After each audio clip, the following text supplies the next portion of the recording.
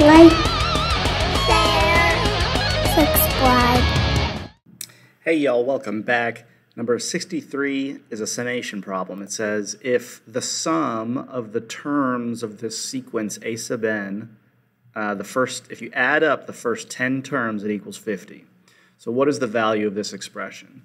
So first, let me just talk briefly about this notation here. So if I have the sum from 1 to n, so basically what this is saying is we want to add up a bunch of terms. This a sub n is talking about some sequence that we don't know what it is. Oops.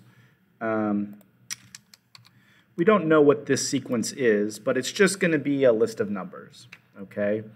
And what this big E-looking thing is, it's actually a Greek letter, sigma, and what it's indicating is that we want to add up the terms in that sequence. So you'll have some sequence, let's say it's the first 10 numbers, right? 1, 2, 3, 4, 5, 6, 7, 8, 9, 10. And just keeps going. 11, 12, 13. What this is saying is we want to add up, that's what the sigma means, all of the values starting from the first term to the last term. So the number on bottom that you see, that's going to be the value of the first term, okay? So this is going to be the first term. And then see the 10 on top, that's going to be the last term. It's going to be the 10th term. And so we just want to add up all the terms from the first term to the 10th term. Now we have a little bit of an issue here.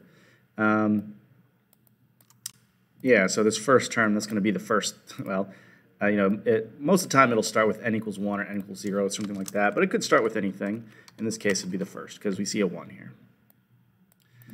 Okay, so we got the first term, last term, so we want to add up the first 10 terms of the sequence. Now, we don't know what the sequence is, but we know that the sum is 50. So whatever those numbers happen to be, you add them all up, you get 50. So this is asking, what is the sum of this sequence? Okay, so we have the sum of 4 a sub n. So a sub n, that's the sequence that we talked about earlier, plus 3.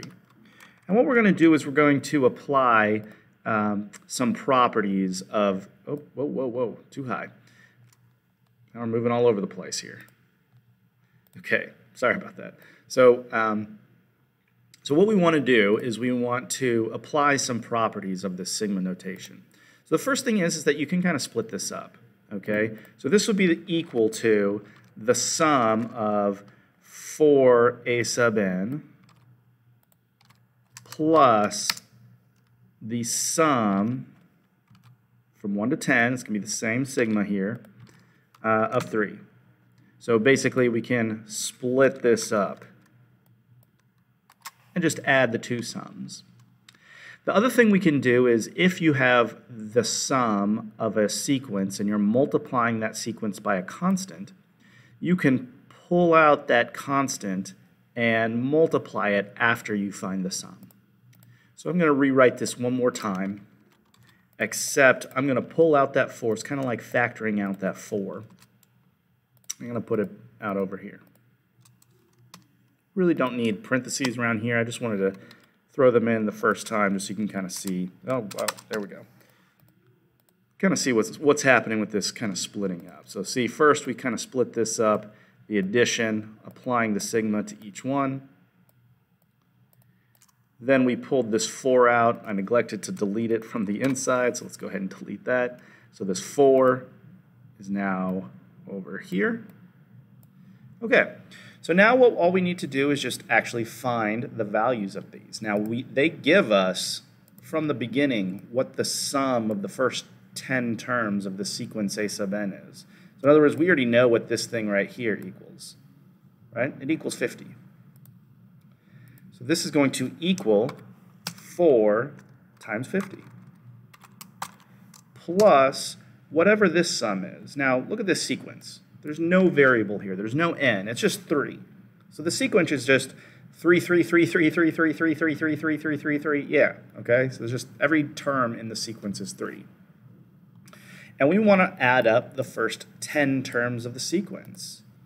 So I'll put in parentheses here temporarily. But basically, what this means is we want to add up 3 plus 3, and we'll have 10 of these. Let me count 1, 2, 3, 4, 5, 6, 7, 8, 9, 10. Now, obviously, there's a better way to write this. If I'm adding 10 threes, an easier way of thinking about that is just, well, if I'm adding 10 threes, it's the same thing as just multiplying 10 times 3. And so it'll just make the arithmetic a little easier if you simplify that addition into a multiplication problem. All right, so now all we have to do is just evaluate this. And I would throw this into the calculator. You do get a calculator, so you might as well use it, although you might not need to. These numbers are pretty easy to work with. 4 times 50 is going to be 200. 10 times 3 is going to be 30. And so we get 230, which is going to be our answer here. Let's hide this, and we do get that it is letter E. And that's it for number 63. Thanks for watching, and y'all have a great day.